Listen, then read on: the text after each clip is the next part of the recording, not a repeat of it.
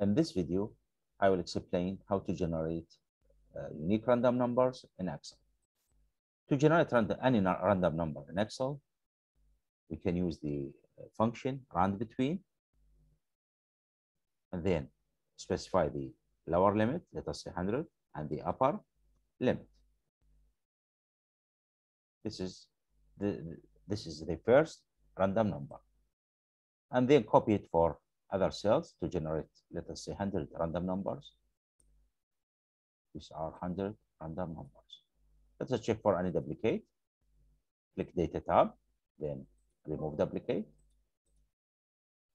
Okay, then there are 6 duplicate values found between these numbers. To overcome these numbers, this problem, and generate unique random numbers, I have implemented a VBA code that's required to specify the required numbers, how many numbers you want, let us say 100, and then specify the lower limit, let us say 200, and the upper limit, let us say 2000 as example. So, and then just clicking this button, generate. Do you want to generate random numbers? Yes. Then let us check for any duplicate. Again, Data tab, remove duplicate, then, okay, no duplicate values found.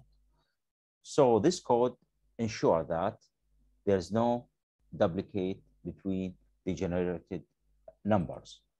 The code check any number, any generated number, let's say this number, with other numbers.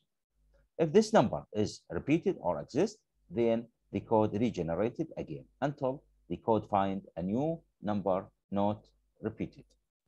I hope this video will be useful for you. Thank you so much.